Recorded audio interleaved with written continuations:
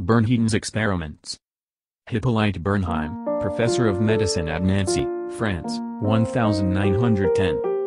1919, was the expounder of the fact that the suggestion of the physician to the patient was exerted through the subconscious mind.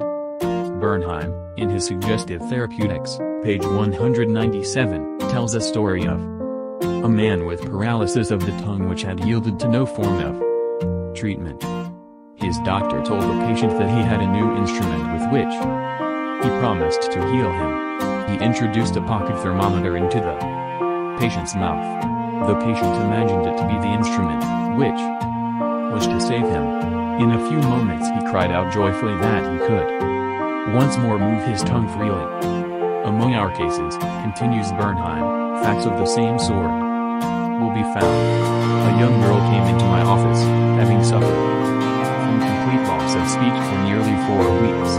After making sure of the diagnosis, I told my students that loss of speech sometimes yielded instantly to electricity, which might act simply by its suggestive influence.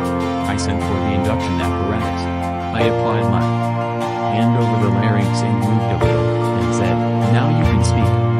Aloud. In an instant I made her sorry, then he, then Maria. She continued to speak distinctly. The loss of voice had disappeared.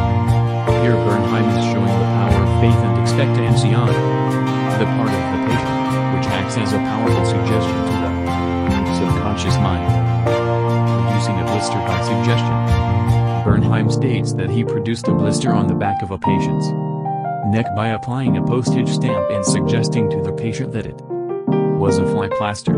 This has been confirmed by the experiments and experiences of many doctors in many parts of the world, which leave no doubt that structural change are a possible result of oral suggestion to patients. 59. The cause of bloody stigmata. In Hudson's Law of Psychic Phenomena, page 153, he states, hemorrhages and bloody stigmata may be induced in certain subjects by means of suggestion. Dr. N. put the subject into the somnambulistic condition and gave him the following suggestion: at 4 o'clock this afternoon, after the hypnosis, you will come into my office, sit down in the armchair, cross your arms upon your breast, and your nose will begin to bleed. At the hour appointed the young man did as directed. Several drops of blood came from the left nostril.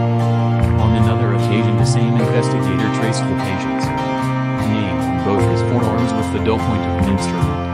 Then, when the patient was in the somnambulistic condition, he said, at 4 o'clock this afternoon you will go to sleep, and your arms will lead along the lines which I have traced, and your name will appear written in your arms in letters of blood. He was watched at 4 o'clock and seemed to fall asleep.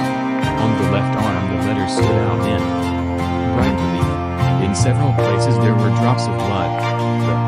The letters were still visible 3 months afterward, although they had gradually grown faint. These facts demonstrate at once the correctness of the two fundamental propositions previously stated, namely, the constant amenability of the subconscious mind to the power of suggestion and the perfect control which the subconscious mind exercises over the functions, sensations, and conditions of the body. All the foregoing phenomena dramatize vividly abnormal conditions induced by suggestion, and are conclusive proof that as a man thinketh in his heart, subconscious mind, so is he. Healing points in review. 1. Remind yourself frequently that the healing power is in your own subconscious mind. 60. 2. Know that faith is like a seed planted in the ground, it grows after its kind. Plant the idea, seed, in your mind, water and fertilize it with expectancy, and it will manifest. 3. The idea you have for a book, new invention, or play is real in your mind. This is why you can believe you have it now. Believe in the reality of your idea, plan, or invention, and as you do, it will become manifest. 4. In praying for another, know that your silent inner knowing of wholeness, beauty, and perfection can change the negative patterns of the other subconscious mind and bring about wonderful results. 5. The miraculous healings you hear about at various shrines are due to imagination and blind faith which act on the subconscious mind, releasing the healing power. 6. All disease originates in the mind. Nothing appears on the body unless there is a mental pattern corresponding to it. 7. The symptoms of almost any disease can be induced anew by hypnotic suggestion. This shows you the power of your thought. 8. There is only one process of healing, and that is faith.